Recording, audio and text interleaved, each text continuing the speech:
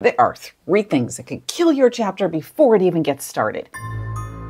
No matter if it's chapter 1, chapter 17, or chapter 217. And if you make these mistakes, you not only potentially really lose your reader, but your plot can also go down the totally wrong path and it can ruin the whole rest of the book. Now, I get it, because I wrote 10 books in 8 years. I was rejected a lot.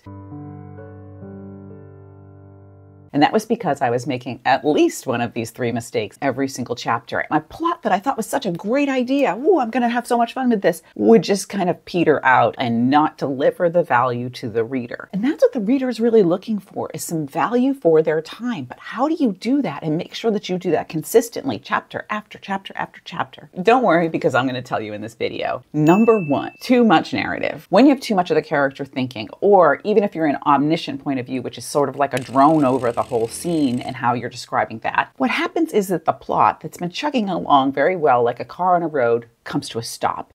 Because thoughts are not action. Thoughts don't move things forward. Thoughts bring everything to a screeching halt. Now, wait.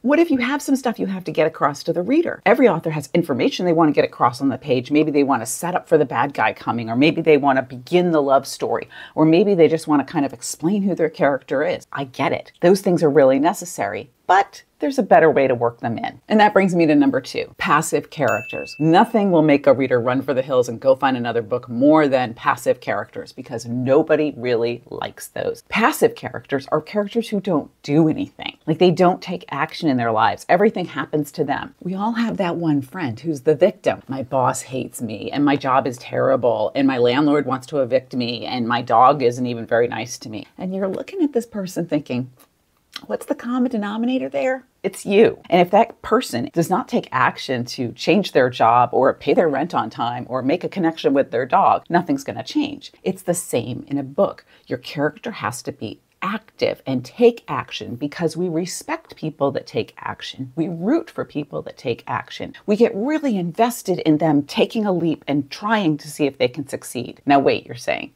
I have a book where a lot of bad things happen to my character, and that's what sets off the trouble and gets them going on their path. That's good. You can do that, but you don't want to have that going on for too long. In Ruth Ware's 0 Days, the whole beginning of that book is the character breaking into a building and things are going wrong for her, the things that she did not cause. There's a whole bunch of things that are done to her. And that works, because when everything goes wrong and her life just gets as bad as it seems it could possibly get at the end of that chapter, she takes new actions going forward. She doesn't just sit there in her house for 6 weeks drinking wine and watching reruns of Oprah. She goes and does things. And so that's what your character has to do. They have to go and do stuff. And that brings me to number 3, which is ho-hum stakes. If the reader doesn't care about things getting worse and the character doesn't care about things getting worse, then they're just not going to keep reading. Rising stakes are really critical in every chapter and every scene. What that means is that things continue to get worse, and the stakes, the cost that your character will pay for not having this work out, gets higher and higher. And what that does is it makes the reader wonder and worry even more. Every book is a what-if scenario.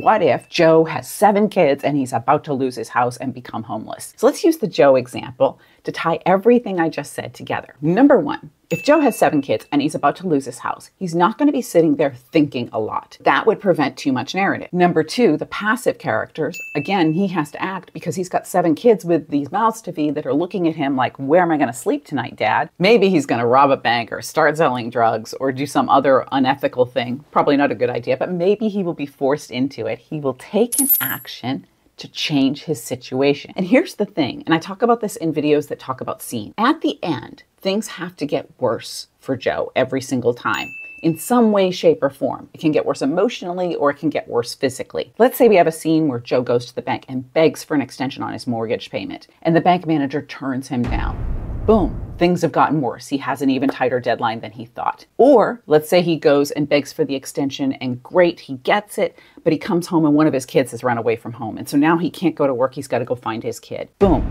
Things got worse. So the stakes have risen. Things have gotten worse. And the reader's like, oh my gosh, Joe, figure this out. That's what you want with your scene. You watched this video, you heard all the tips, and you're like, great, but how do I actually apply this? So first of all, I want you to figure out what actions your character is taking, and I want you to have the character take them earlier, rather than having a whole page of the character thinking about taking the action. Just let that character take the action. And when they do that, whatever they do in your chapter, at the end of it, I want you to have things get worse. Think about how you could twist this ending so that things don't work out, so that the stakes get higher, so that you're more worried about the character. Don't worry about figuring out how you're going to solve that. That will come later. I believe that our subconscious really drops all the nuggets we need to figure out the plot twists that we create. Just start with creating the twists. And that should not only get the reader more excited about your book, but get you more excited about your book. And if you're struggling to understand how plot works, I highly suggest this video right here because this gives you the basics of plot. And once you have the basics, it's a framework that can take you from beginning to end and really deliver a compelling novel.